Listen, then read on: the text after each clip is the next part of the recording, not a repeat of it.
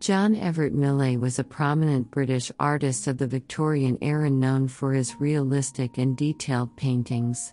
His style was characterized by a combination of romanticism and realism, with a focus on capturing the natural beauty and emotion of his subjects.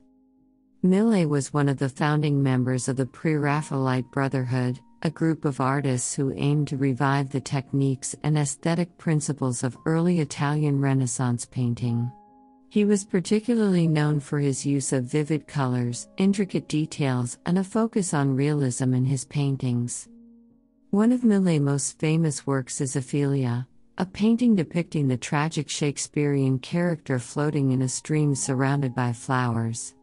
The painting is notable for its incredible attention to detail, including the intricate patterns of the flowers and the realistic portrayal of the water. Another notable example of Millais' style is his painting The Blind Girl, which shows a blind beggar girl sitting by the side of a road, accompanied by a young girl who is trying to sell flowers. The painting captures the contrast between the beauty of nature and the harsh realities of poverty and suffering.